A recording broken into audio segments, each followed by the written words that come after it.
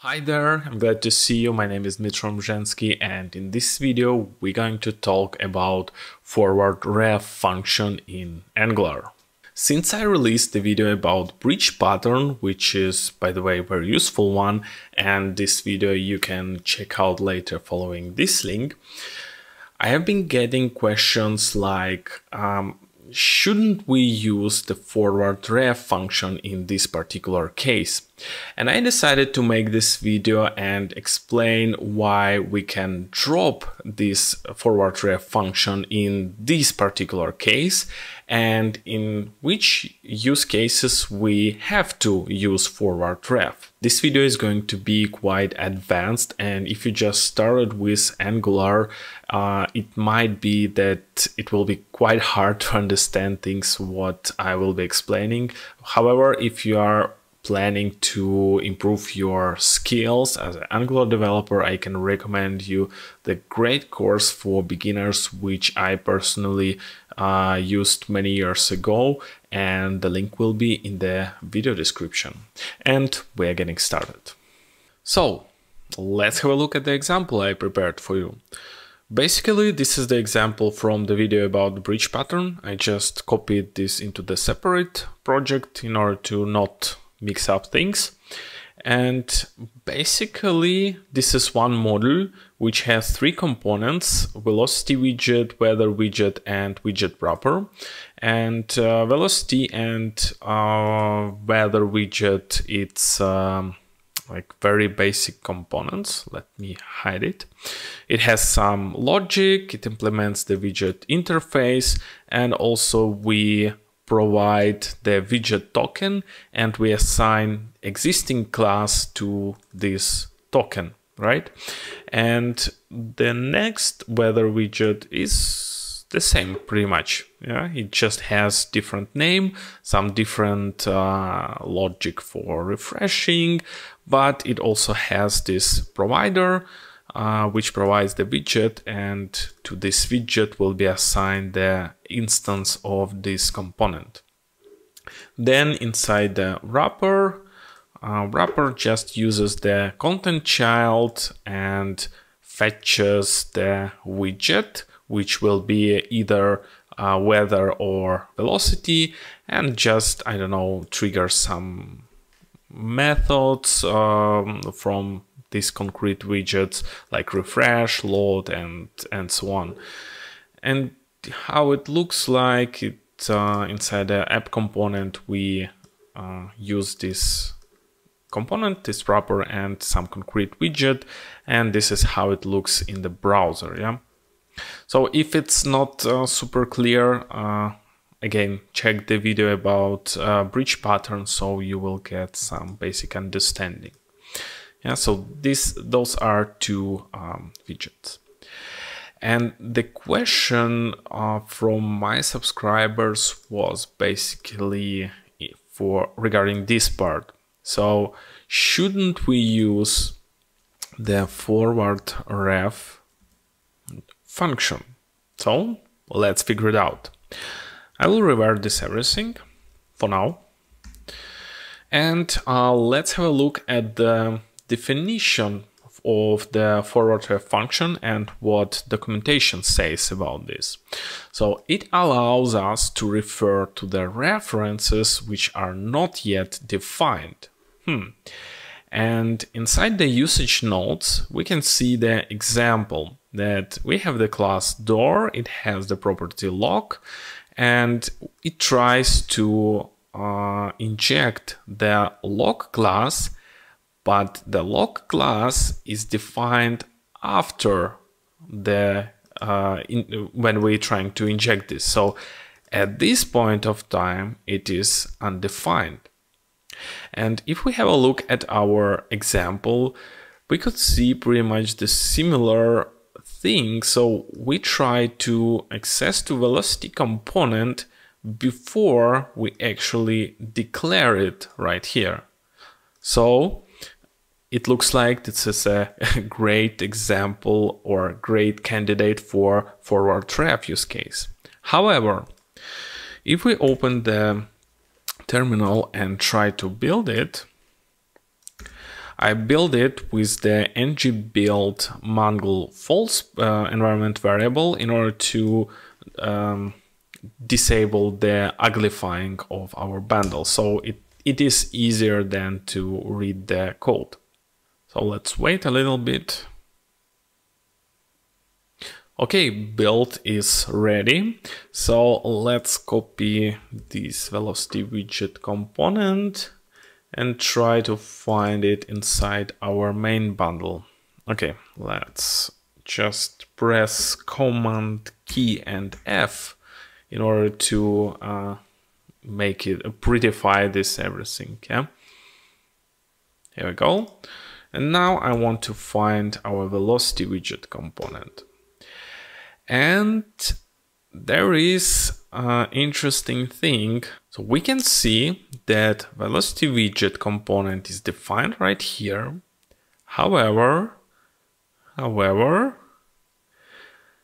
this part with providers, you remember this provide widget use existing, is declared after. So at this point of time, we already declared the velocity widget component. Yeah, we see it right here.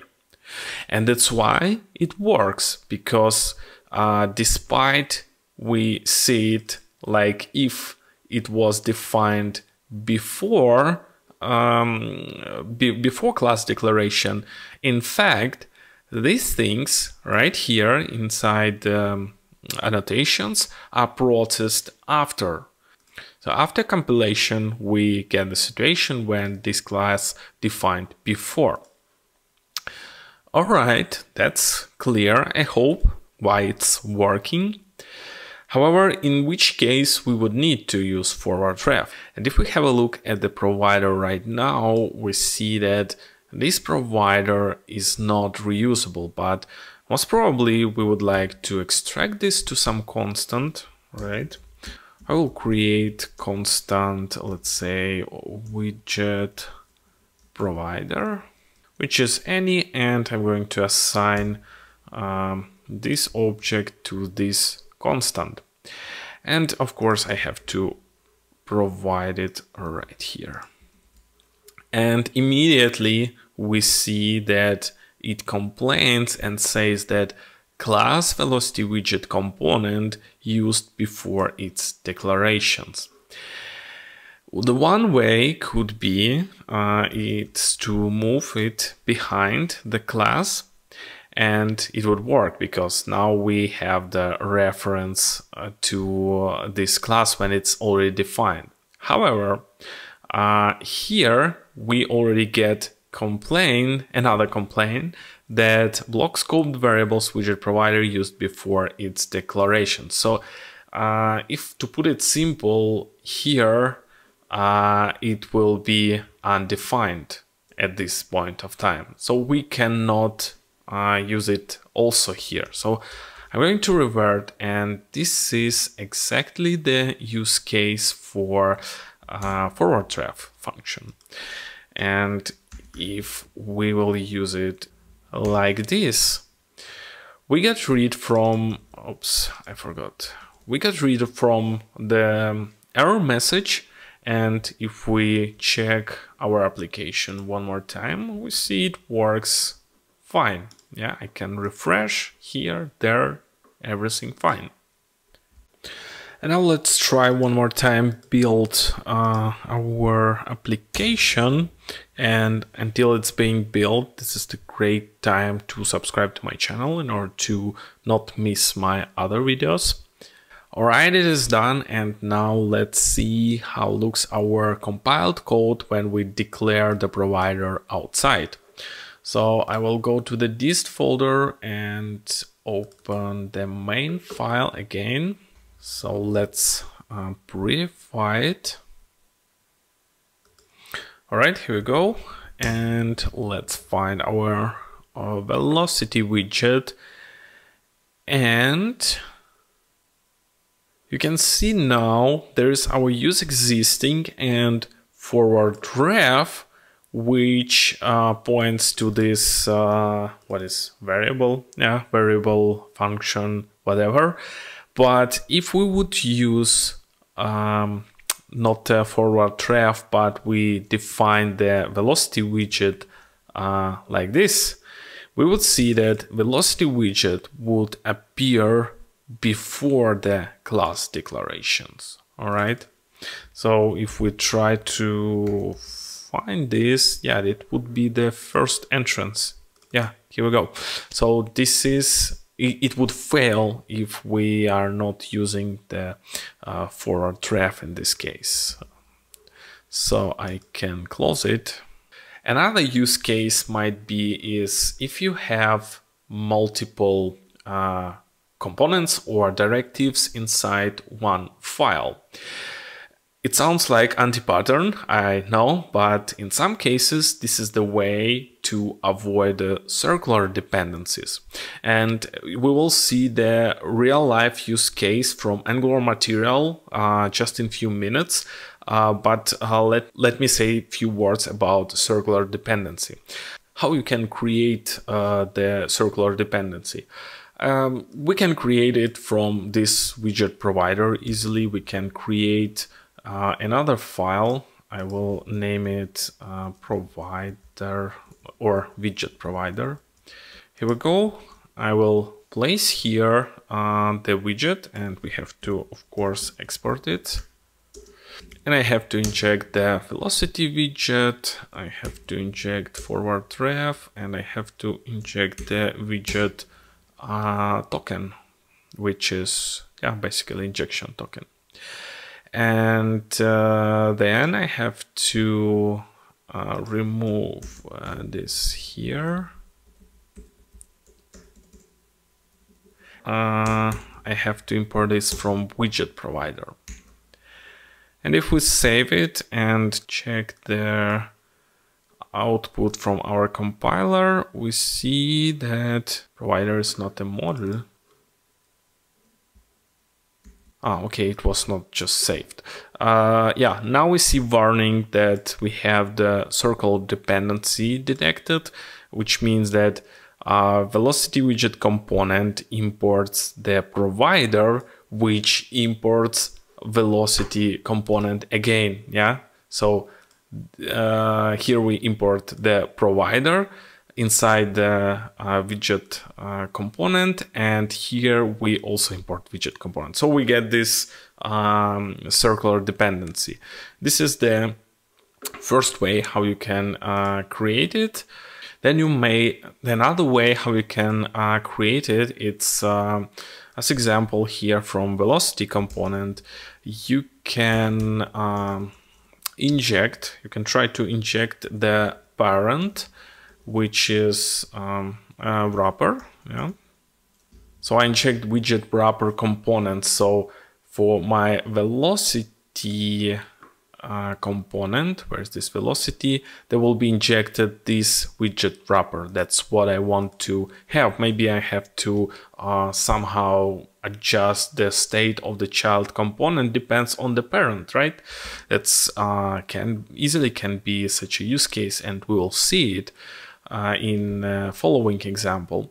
And in order to complete our circular dependency inside the widget wrapper, we have to create dependency exactly to the velocity component as well. So let's say we want to also use content child, and this time we don't rely on widget injection token, but we want to directly get access to how it's called, velocity widget. So velocity widget component, I will say that it velocity is not there. Okay. So if we save it and rebuild, we will see again the circular dependency, because our parent depend on the child and the child depend on the parent, and because they are in the different files, we get this circular dependency. And putting components under one file, components which are depending on each other, might be a solution. Yeah, there are different ways to resolve this circular dependency, but this is one of it. This is definitely not the best example, and let's have a look at the real-life example from Angular material, and in particular this tab nav bar component. And in fact, I will maybe zoom out a little bit to see more code, or I can collapse it. You can see that this file has two components under the one file. Yeah, we have mat tab navigation and we have mat tab link. And these two components depend on each other. If we expand this part, we will see that we have content child with ForwardRef, by the way, to mat tab link. And if we expand mat tab link, we will see that inside the constructor we inject mat tab navigation. So if we split them to different files, we will get this circular dependency, and this is the way how to avoid it. Again, one of the ways. However, I wanted to show you that exactly here they're using the ForwardRef exactly because they define it. They define the parent class before the child. However, they need to refer to this child. And that's why they're using the ForwardRef. And yeah, you can do it for also safety reason, to not depend on the order of your classes inside the file. This is not, I would say, good when you have such a fragile code, because you can do just refactoring, just replace the order of classes, and then you get unpredictable error, and you are really surprised how it could happen. I didn't change the things, I just replaced the order. So this ForwardRef you can use for kind of safety reasons.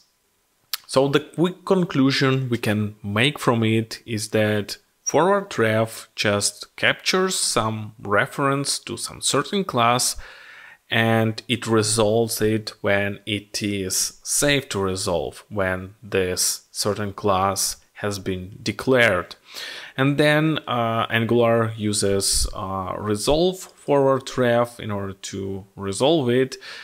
And yeah, this is pretty much everything what it does. Alright guys, that's it. I hope now you have better understanding how ForwardRef function works. And thank you very much for your attention. And if you would like to express your gratitude, please share this video with your friends, colleagues, leave your feedback, comments, hit thumbs up if you like this, or dislike if you didn't like for whatever reason. I appreciate this because any activity under my videos allow this channel to grow. And I wish you a productive week ahead, and see you in the future.